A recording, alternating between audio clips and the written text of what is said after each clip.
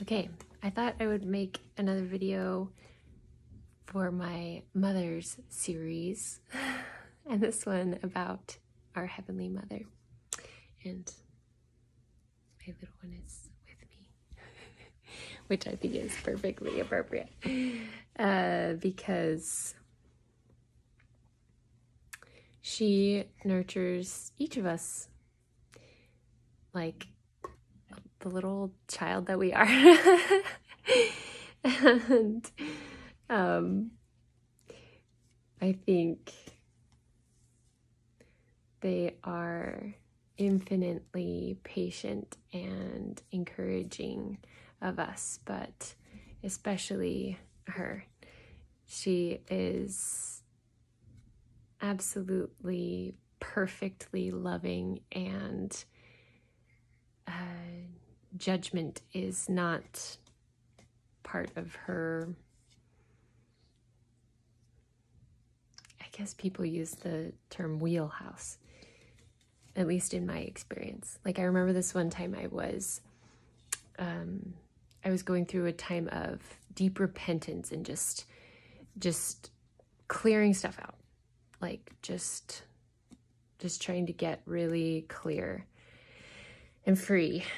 And so I was speaking with Heavenly Father and Jesus and the Holy Ghost and my Heavenly Mother.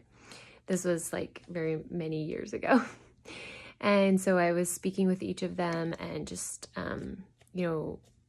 reporting back and counseling with each of them about the things that I was letting go of and, apologizing for. And as I spoke with each of them, they gave feedback and action steps. But with my mother, she would just listen and hold me, and it was just a very different feeling, and than with my father's. And so I finally asked her, like, please, if you have instruction or correction or action steps for me, please, I'm ready to receive them. I want to be free and clear and at peace and well.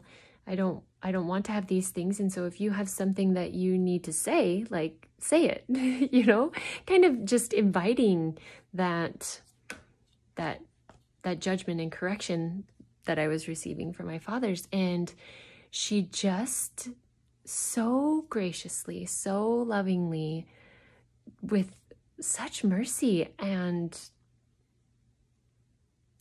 dignity, let me know that that was not her place. That kind of repentance that I was doing with my father's wasn't part of her role with me. And that was just such a paradigm shift for me as a mother, to stand in love and listening, and to lead by example. And obviously, like, it's not like I never give correction to my children or never give instructions or action steps to my children, but it's just a very different mentality to just say, okay, I'm not here to tell you the things that you did wrong and what you need to do to make up for it or whatever. She's getting restless with this little tiger. But it is my place to listen and to hold you and to hold space for you as you recognize who you are and who you don't want to be, so that you wouldn't ever do that again. Oh, do you want to play with this straw? No. Do you want something else to do? I don't know how much longer this is going to last. And I've also had times of absolute glorious, I mean, unspeakable experiences with my mother to show me who I am. I remember the first time that I watched Frozen 2 with my little daughter, or Moana, with my kids. I was just like, yep, that is my lived experience, literal lived experience with my mothers. And yeah, it was overwhelmingly wonderful to see that portrayed on a screen, and to know that I was not alone in that, and that millions of children around the world were seeing that as a possibility. I mean, what else can we learn from stories and the lived experience of others that they share? And so just to know that she's there and that it's possible. And there's so much, at least in my community, there is so much being written and sung and painted and drawn and created about her, about our Heavenly Mother, and about our likeness of her.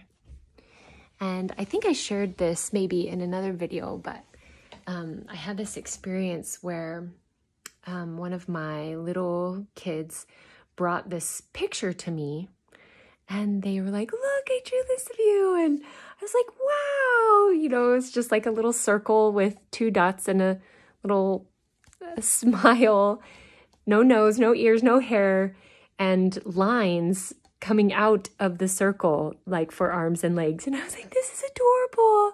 Thank you so much. I love it. And like I kept it and just felt so happy that they drew this picture of me.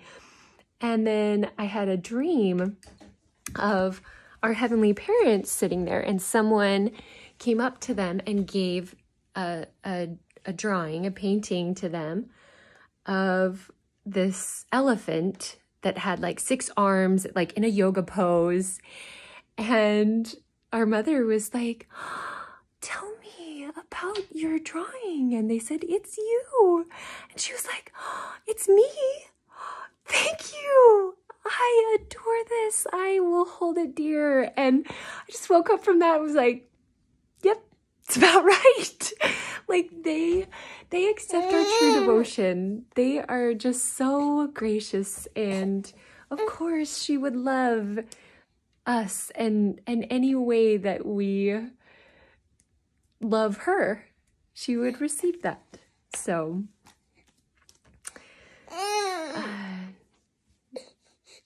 she is perfectly paired with our Father. And I think I need to listen to my little one and end this very short video. I know that she is there and waiting with open arms to receive each of us whenever we are ready to remember her. So please do.